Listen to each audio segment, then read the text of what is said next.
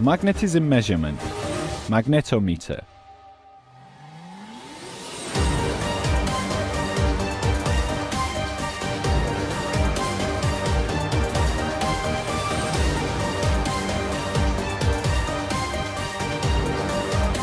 Install the super sensor, which is used to measure the magnetism of the ground.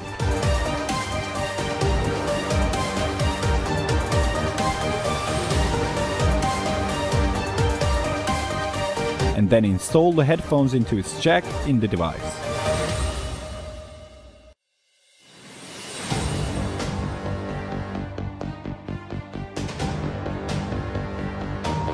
Turn the device on.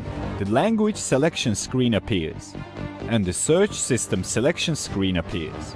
We select the magnetic measurement system, magnetometer, by pressing Enter button. Upon entry, the device will be automatically referred to Mag1 system and can be moved to Mag2 by pressing the magnetometer button once on the right side of the control panel. Before the start of search, you must reset the device, and this is done by long pressing on the magnetometer button. Also, the device must be positioned vertically toward the ground. Of course, this process must also take place in an area free of minerals.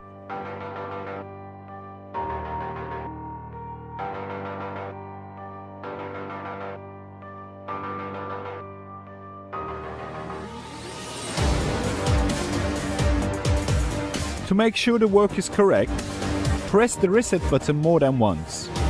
Until the device is idle and does not give any signals or vibrations, and the indicator is at its lowest level, then you can start checking the area that you want. As we pass over spaces or metals, the signal level on the screen will increase.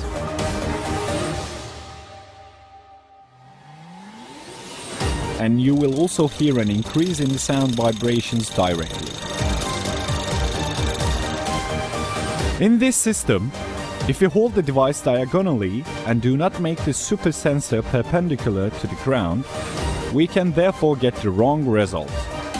Therefore, the super sensor must be perpendicular to the ground.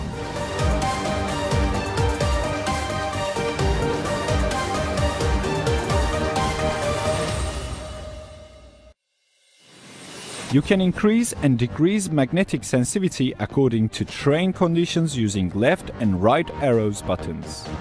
You can also control the headphones volume using a button on the headphones cable.